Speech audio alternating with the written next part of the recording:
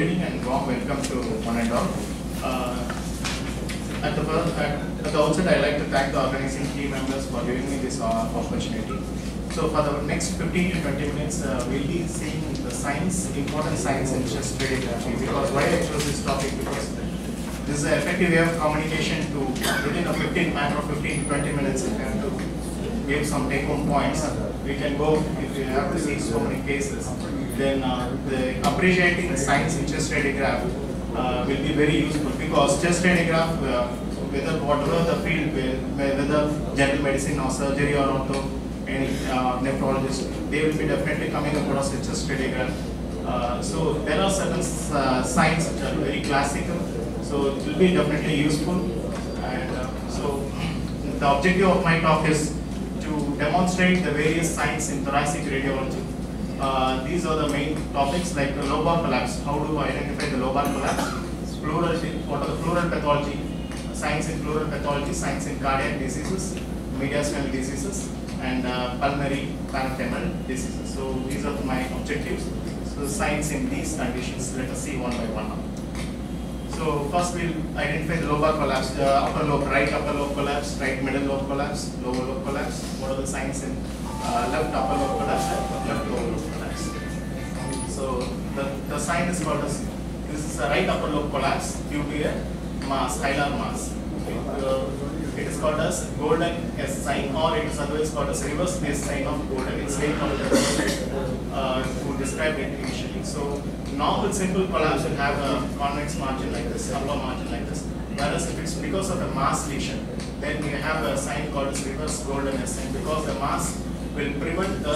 Can you talk louder, please? Yeah, because the mass will prevent the hilum to move further away in the medial aspect, whereas in the lateral aspect it is free to move. So we have this medial end will not be lifted up, whereas the lateral margin of the fissure will be pulled up. So this sign is called as reverse S sign of golden, which is described as right hilar mass, okay, right upper lobe mass. So that is the first sign. Now we go on to the right middle lobe collapse. So we use the sign called silhouette sign. Silhouette sign. So what is silhouette? When two different objects of different density are placed close to each other, the margins are easily can appreciate it.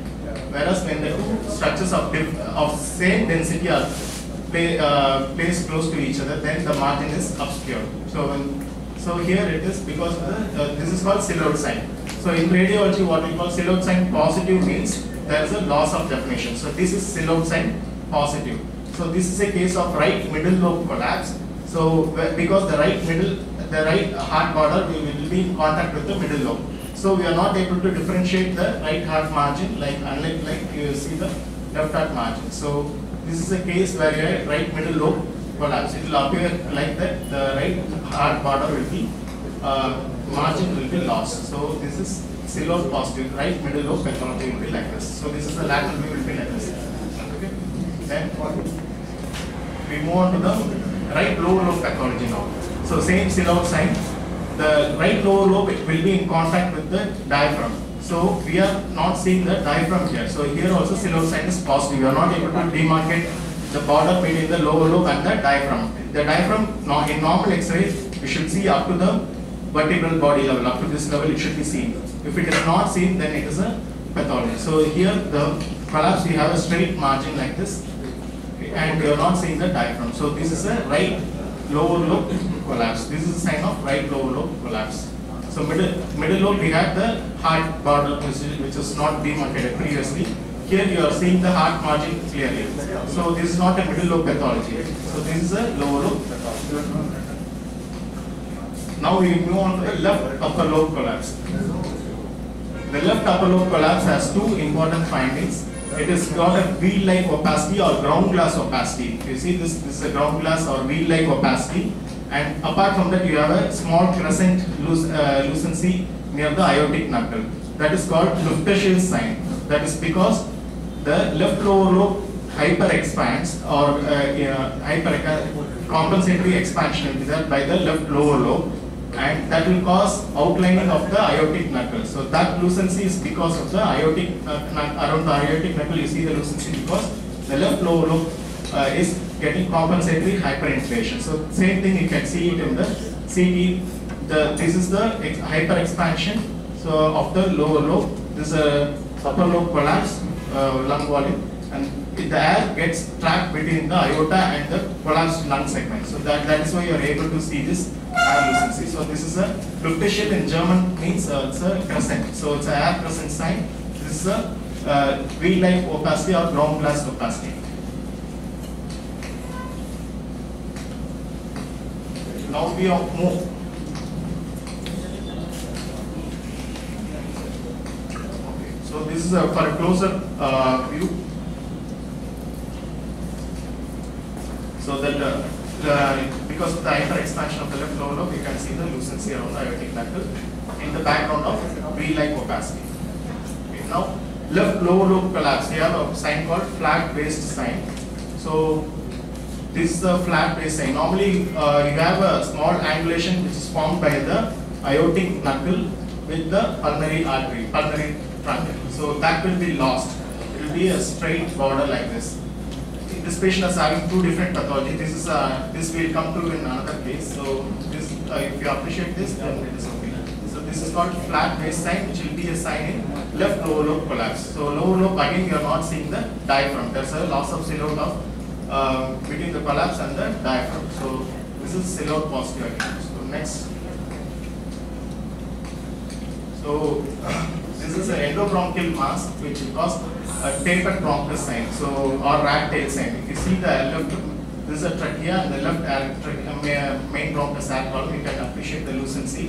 Whereas the right main bronchus, you are not seeing it fully because there's a mass. It could not be a pneumonia because you are not seeing any distal air to it. There's no air bronchogram sign or anything there. That's a complete opacification.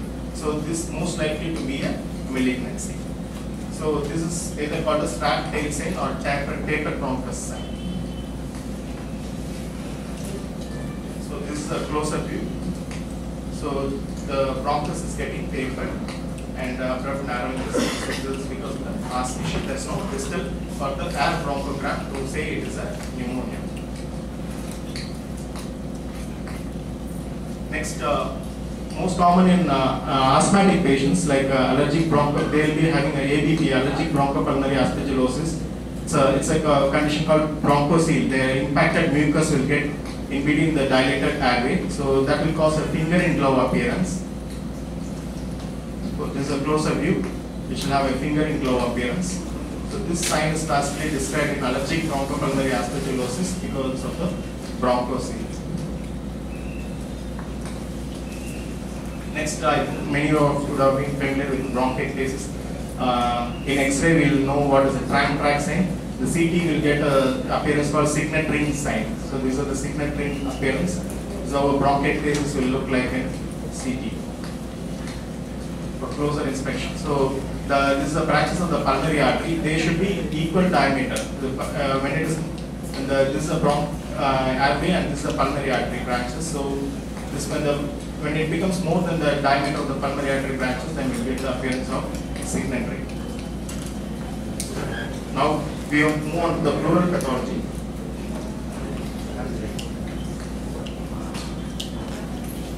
So pneumothorax is one of the most important things to find it out at the initial stage, so that the patient will not go for a tension pneumothorax. So what are the signs in pneumothorax you see? This is called visceral pleural line. So this you are seeing a well demarcated line. This is called a white pleura or visceral pleural line, and there is no further vascular marking distal to that. It is not seen. So just a simple lucency is there. So this is a sign called visceral pleural sign. This can sometimes be confused. Similar line you can see it in children, infants, and as well as in elder patients because of the skin fold. So how to differentiate is that if it is going to be a skin fold, then distal to that you may see a small vascular markings. So that will not be seen in case of a pneumothorax. So if the patient is in supine position, you get this sign, erect position. Now you see how it is in a supine position. You get a sign called as deep sulcus sign.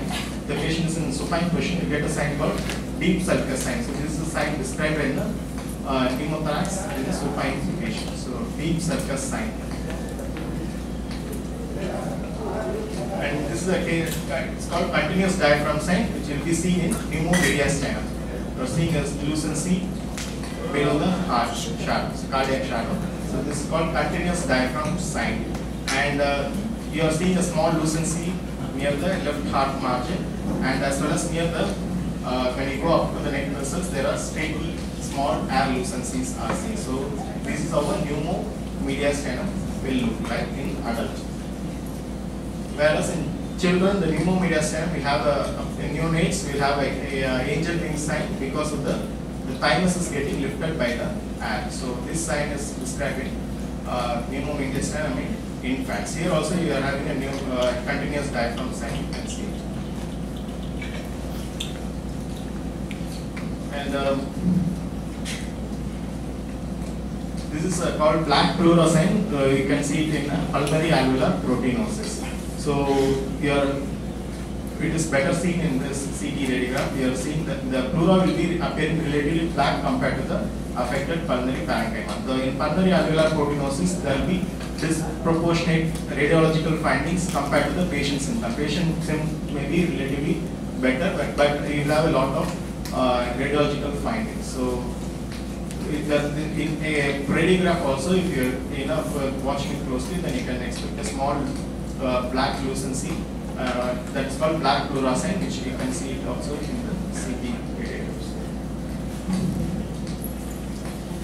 In empyema, so how to differentiate between empyema versus pleural effusion? We'll have a opacity like this. So the lateral view of the pregnant belly appearance of pregnant belly sign. So this finding will not be expecting in a pleural effusion. So this sign is described in empyema. So coming to the CT, how to confirm it's a empyema. This is the empyema and this is a normal pleural effusion. This is a post-contrast image. You are not seeing any enhancement of the pleura. So this is a parietal pleura and this is a visceral pleura and the parietal pleura. There is no contrast enhancement or any pleural thickening. Whereas when you come to the empyema, there is a pleural thickening and enhancement is seen. So if you want to differentiate whether it's a simple pleural effusion or empyema, contrast study is important. So you'll have a pleural thickening as well as enhancement of the pleura in case of an empyema. This is called split pleura sign. Then in case of asbestosis, the pleura will be involved very earlier stage. So pleural pathology will be very early compared to the pulmonary parenchyma. So then later it goes for a collapse. So the pleura goes in for a pleural thickening and then it causes collapse of the underlying lung. So this sign is called as this crowding of the pulmonary parenchyma that will cause common tail appearance or pro-feet appearance. So this sign is described in asbestosis. Now we come to certain cardiac conditions.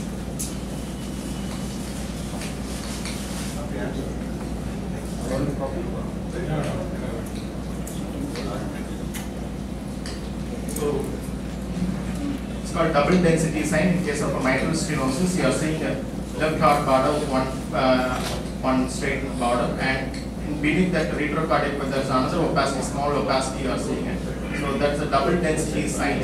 And also you are seeing the splaying of the carina. Normal carinal angle will be less than 100 degrees. So here it is more than 100 degrees and you are seeing double density because of the enlarged left atrium. So this is a double density sign described in mitral stenosis. And also you see the capillarization of the vessels, pulmonary veins. So this is called inverted mustache sign. So this also can be is pulmonary venous hypertension also is there in this patient. So there are two signs, inverted mustache appearance and double density sign. So these are close up. This is called the scimitar sign. So the name scimitar is Turkish. It indicates a Turkish. It is a sword. So you'll have a small paracardiac opacity, curvilinear paracardiac opacity. Extending below the diaphragm, going up to the hilum level. So this is because of the partial anomalous pulmonary venous return. Normally all the pulmonary veins they empty into the left atrium. Here, in case of a single vessel anomaly, it's a single, that's why it's called partial anomaly. Out of all the 4 vessels, only one vessel will be having an abnormal venous drainage. It enters into the systemic circulation, go into the IVC instead of entering the left atrium. So that's why you have this appearance called Scimitar syndrome, or otherwise it is called hypogenetic lung syndrome. This lung will be slightly smaller in volume also. So hypogenetic lung syndrome or partial anomalous pulmonary venous. In case of pulmonary thromboembolism, so we have 2 signs. When you have a closer look and we compare the opacity, there is slight increased lucency compared to this level because of the oligemia. So that is one of the findings that is called Westermarck sign. So the pulmonary oligemia, focal pulmonary oligemia is called Westermarck sign. And you see the left hilum is slightly prominent. Normally the right pulmonary artery will be better seen than the left pulmonary artery. The left pulmonary artery is equal or slightly more than that of the right pulmonary artery. So that is because of the thrombus. So these 2 findings, if you are seeing, then it's most common finding in case of a pulmonary thromboembolism. So one is called as Fleischner sign. So this prominence of the pulmonary trunk is the Fleischner sign, and focal pulmonary oligemia is the Westermarck sign. And this is another finding described in pulmonary infarct. And in the case of extensive pulmonary thromboembolism, that's a pulmonary infarct, associated pulmonary infarct. Then we have a sign called Hampton's hump appearance. Hampton's hump is seen in pulmonary. This is a little less common because the pulmonary infarct, to have a pulmonary infarct, there should be pulmonary thromboembolism, and the pulmonary artery as well as the bronchial artery both should be affected. So that is quite rare. So, but this is a sign described Hampton's hump sign in case of a pulmonary infarct. So this many of us are familiar. So pericardial effusion, Manipack sign. So transposition of great arteries will have a acorn string appearance. So you have a narrow pedicle and a cardiomegaly with a narrow pedicle, that is described in case of the transposition of great arteries, where you have the origin of the atrioarterial discontinuance, the ventriculo-arterial discontinuance will be there. And this sign is described in TAPV, total anomalous pulmonary venous return. Previously what you saw, Scimitar is a partial anomalous pulmonary venous return. Here we have a snowman appearance or figure of 8 appearance, which is described in total anomalous pulmonary venous return, where all the 4 pulmonary veins are emptying into the abnormal location instead of entering into the left atrium. Next, this everyone is a boot-shaped heart, very common in pathology of heart. Then pulmonary edema, we have a barbering sign. So the perihilar opacity is increased perihilar opacity relative to the peripheral lungs. So that is a described in pulmonary edema. Now we come to the mediastinum. There are 2 important signs: cervicothoracic sign and abdominothoracic sign. So cervicothoracic sign, when you are seeing the so here I am not seeing the lateral margin of the lesion above the clavicle, medial head of the clavicle. So this lesion is in the anterior mediastinum. If I am seeing the lesion above the medial head of the clavicle, then it is in the posterior mediastinum. So posterior mediastinum has got little more space, so the lesion can expand up to above the level of clavicle. If the lateral margin of the lesion is not seen above the level of clavicle, then the lesion is in the anterior mediastinum. If I am seeing the lateral margin of the lesion above the level of clavicle, then it is in the posterior mediastinum. So another one is thoraco-abdominal sign. In this sign, we are seeing the margin. This is the aortic aneurysm with dissection. In this case, you see the lateral margin which is coming here, and you see a small speck of calcifications here. So normally the aorta should come down and converge just before the diaphragm level. So here we are not seeing that there is no convergence here. It is going down like that. So when you are seeing like this, this is called thoraco-abdominal sign, which is seen in aortic aneurysm and dissection.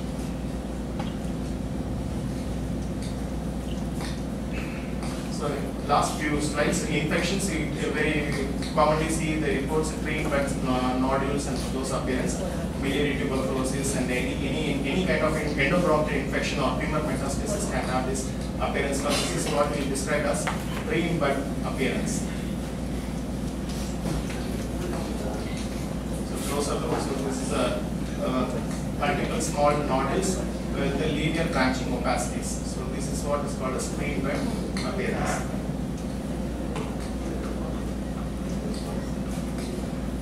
So now air bronchogram sign. Initially I told about air bronchogram sign. So this is a opacity, huge opacity is that the hilum is not pulled up, but you are seeing small lucency, streaky lucency here near the hilum. So this is because of the consolidation, not because of the mass lesion. So in CT, this is how it will look like, the air bronchogram sign that indicates it's a consolidation. The only exception is that bronchoalveolar carcinoma will also have a similar appearance, but otherwise 99% of the times when you see this appearance, it's because of the pneumonia. Air crescent sign will be seen in this fungal pod within the cavity, and you are seeing a small lucency in the non-dependent area. This is called aspergillum fungal because of the fungal pod, air crescent sign.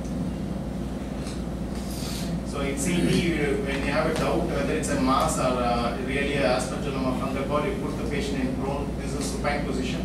So the fungal pod will move to the dependent position again, in the prone position also. So this is supine and prone. So the fungal pod moves to the dependent position.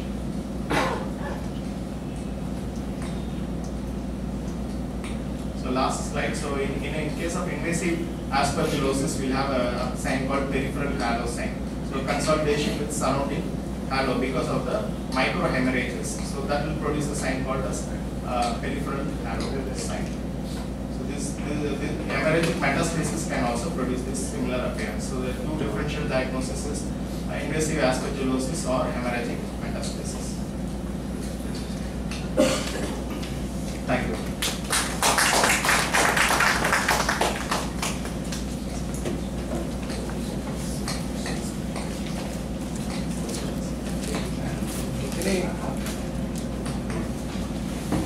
Any questions?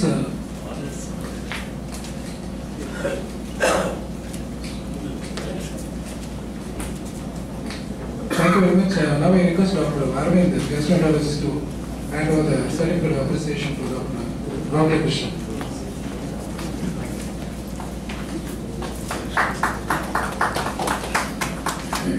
The